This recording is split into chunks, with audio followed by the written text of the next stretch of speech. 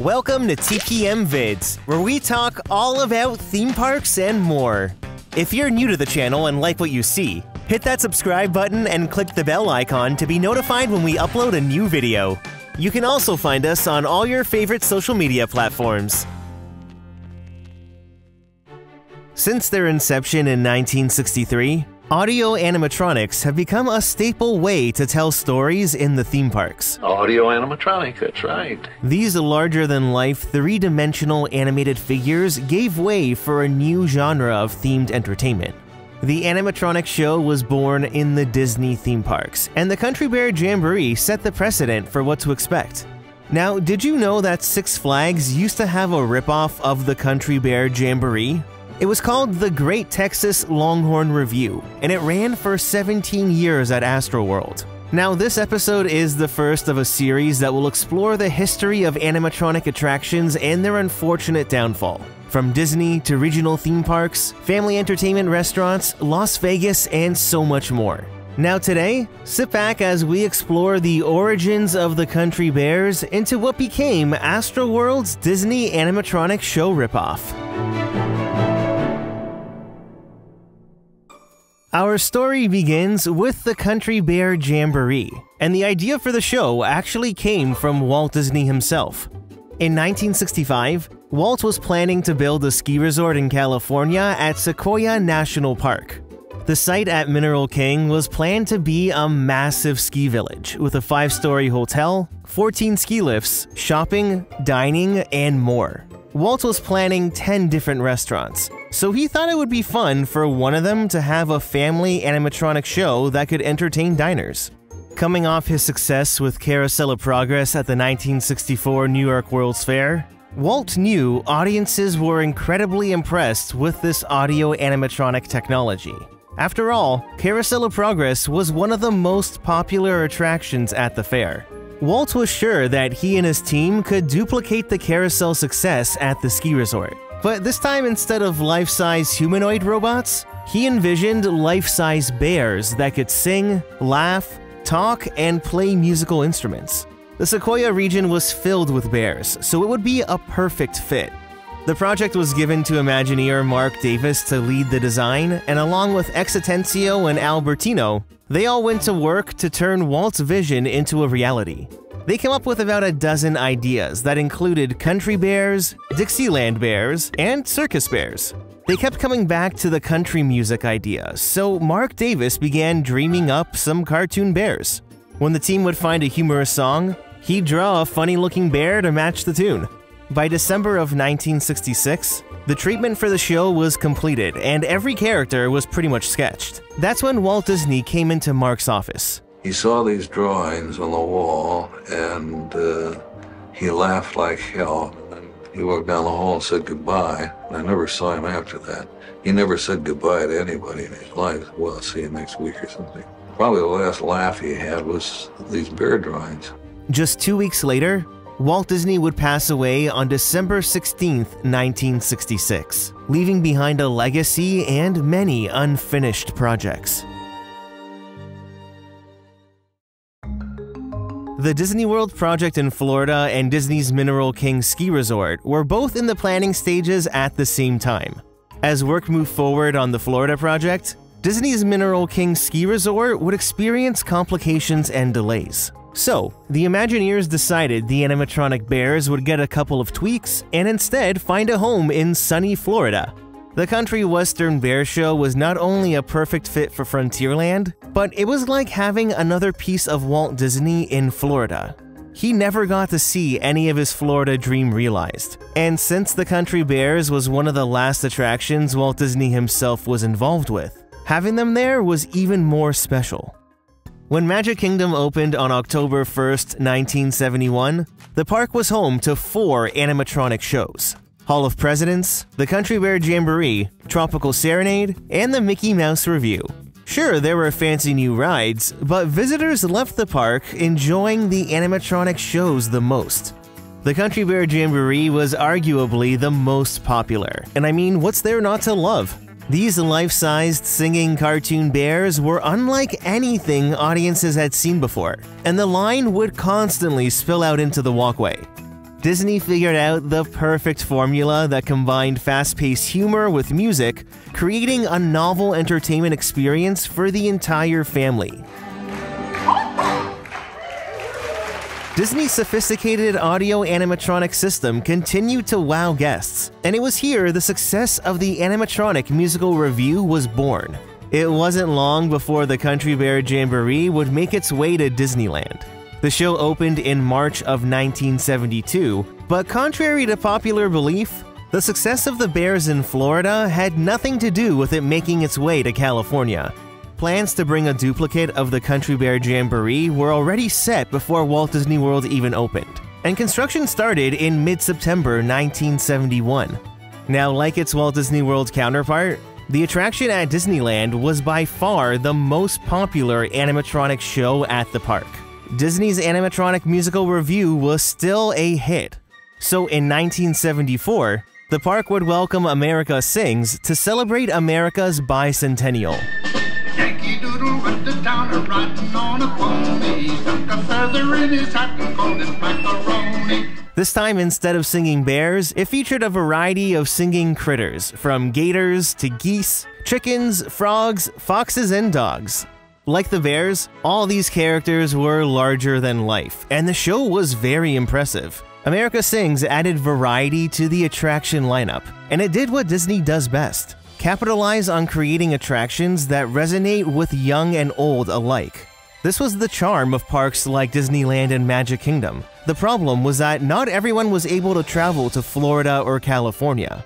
In the 1970s, more Americans were looking for regional family entertainment, and it started the theme park boom. The United States saw more theme parks built in the 1970s than any other period of time. It jumped from 10 to 26 parks by the end of the decade. Regional theme parks were popping up everywhere, but the market became saturated very quickly. They had to find ways to stand out. So by the mid-70s, it started the era of roller coaster wars. Parks began investing millions to build the fastest, tallest, and best roller coasters to attract thrill seekers. There was one chain, though, in particular that became well known for its intense thrill rides. That chain was Six Flags. By 1980, Six Flags was operating 6 theme parks, which included Astroworld in Houston, Texas. When the park first opened in 1968, Astroworld took a lot of inspiration from Disney and included many family elements that made the park so successful. There was a full-size train, the Astroway, Lost World Adventure was their version of the Jungle Cruise, there were live shows with original characters, the Alpine Sleigh Ride was kind of like their Matterhorn, and there was so much more. When Six Flags took over operations in 1975, all their contributions to the park were giant thrill rides. The only problem was that the median age of their visitors was rising, and a lot of their new offerings excluded a large demographic of guests. Personally, I'd rather spend about a half hour slapping myself than get on a thrill ride. So what am I doing on the world's largest roller coaster? I can't answer that question right now. Perhaps I'll have more to say about it after I get back. As attendance continued to decline, Six Flags did not want the public thinking their parks were just for thrill seekers. They wanted to broaden their appeal again. What we've done this year is try to develop a new family ride, a total family adventure where all the family can ride. Thrilling and fun, but G-rated instead of, oh my gosh. Astroworld welcomed Thunder River in 1980, which was the first whitewater rafting ride ever installed. They were trying to boost attendance with this new family ride, in addition to increasing the availability of live entertainment. Six Flags began taking notes again from Disney's playbook, and they needed to bring more family fun back into Astroworld. They realized one of the missing pieces were the animatronic attractions, and that's when they decided to create an animatronic musical show of their own. So in summer of 1981, the Six Flags team turned to Gary Goddard Productions. They had just finished working on the Monster Plantation Dark Ride for Six Flags Over Georgia that year. The company was run by former Imagineer Gary Goddard, who was with Disney until 1979. During his time as a show designer for WED Enterprises, he worked with all the great Imagineers, like Mark Davis and Al Bertino. Creating an animatronic show in that Disney style would be no trouble for Goddard, and Astroworld knew two things for certain. They wanted the show to be a Western review, and it had to reflect the flavors of Texas. Since Longhorn steers are popular animals in the state, it was decided the characters would be cartoon cows, steers, and other farm animals. One thing led to another, and storyboard sessions and gags, and coming up with ideas and songs, and what came out of that was the Great Texas Longhorn Revue. Welcome to the Great Texas Longhorn Revue. We're going to entertain ya, we'll sing and dance and move ya to laugh a little, cry a little too. So welcome to the Great Texas Longhorn Revue. Regional theme parks in the United States had never seen an audio animatronic show of this scale. Actually, at the time, these weren't called animatronics. That was Disney's trademarked term. So instead, Goddard Productions were calling these animated theatronics, combining theater with electronics. Goddard worked with Advanced Animations in Connecticut on building the 16 massive robotic figures for the Great Texas Longhorn Revue. Today, you'd actually recognize Advanced Animations' work on so many other theme park projects, like Super Nintendo World, the Wizarding World of Harry Potter, and even Disney's Little Mermaid ride. They actually play such a big role in animatronic history, so you'll have to stay tuned to learn more about them in a future episode. Each of the 16 theatronic robots had up to 24 different movements, and although they weren't as sophisticated as Disney's figures, it was still a high-caliber production for a regional park. What's even more impressive is that the Great Texas Longhorn Revue went from storyboard sketches to opening for guests in just 7 months. It was a very quick turnaround, and Advanced Animations and Goddard Productions both worked together to install and program the show. In addition to the animated figures, the stage mechanics were pretty technical as well, with 2 turntables, a hydraulic lift, and 2 automated sliding platforms. The stage layout definitely followed the success of the Country Bear Jamboree. Velvet-covered sideshow turntables flanking the main stage in the center. Luckily, everything was retrofitted into an existing theater, and the show was ready to open on April 3rd, 1982. Introducing that brand new Great Texas Longhorn Revue at Astro World. It's a surefire way to get that good feeling inside. Starring those other delights. If you don't care, get on your horse and ride. And the bum steers. Oh, give me land. You'll be hollering for more. The Great Texas Longhorn Revue at Astro World.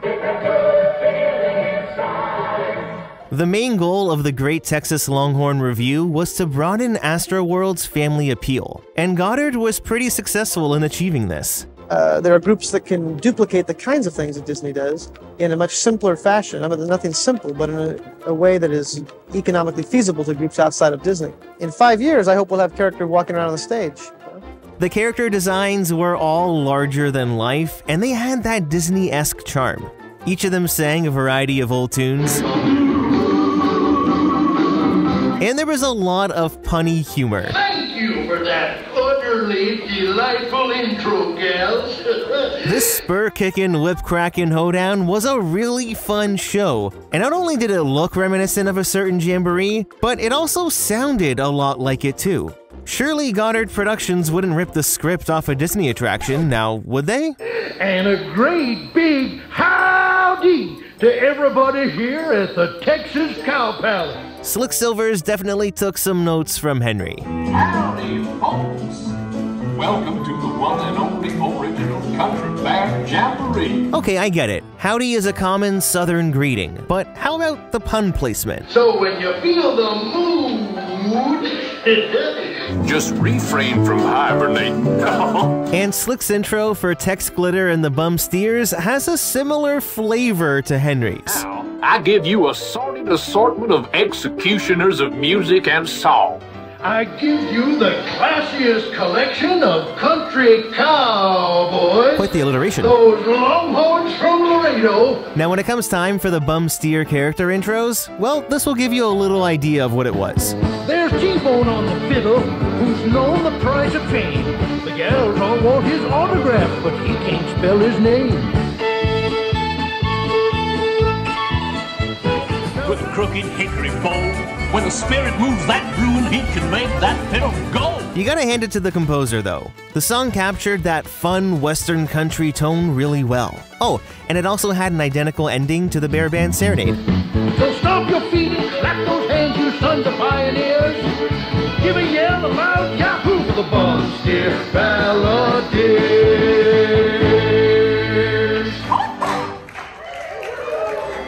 Now there are a few other Texas Longhorn characters that have their country bear counterparts. One of the more obvious ones are Calico Katie and her Utter Delights, which is clearly the cow version of the Sunset Bonnet Trio. Then there's Mademoiselle Fifi Lamoux. This French cow who sings her show-stopping lament seems rooted in the iconic character of Teddy Bear.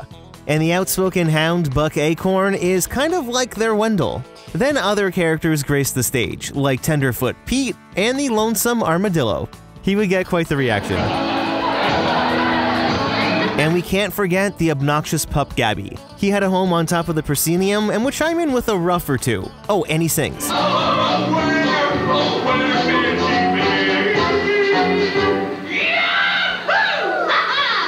This was all something new for Astroworld. Audiences just loved the show. I think it's fantastic because it gives not only children but adults the same enjoyment. Gary Goddard Productions may have taken inspiration from the Country Bear Jamboree, but the Great Texas Longhorn Revue was an entertaining original show that had all the bells and whistles of a Disney attraction. The first version of the show played until the end of the 1988 season, and when Astroworld opened in 1989, the show became the All-Star Texas Country Music Revue.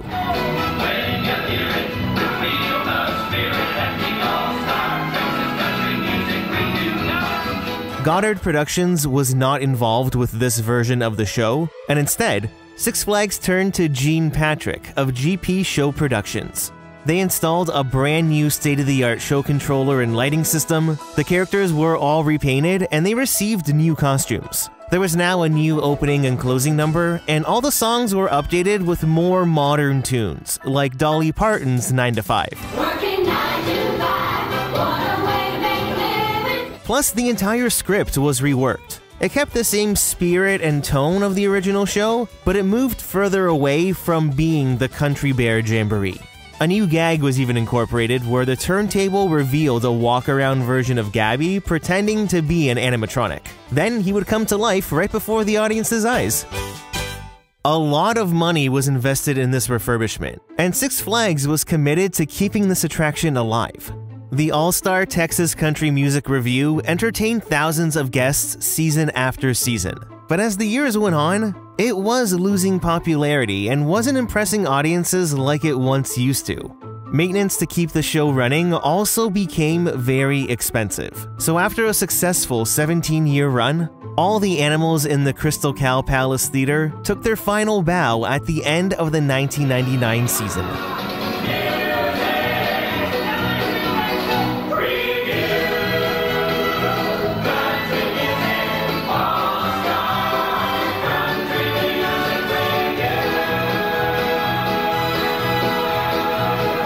The Great Texas Longhorn Revue was closed for good.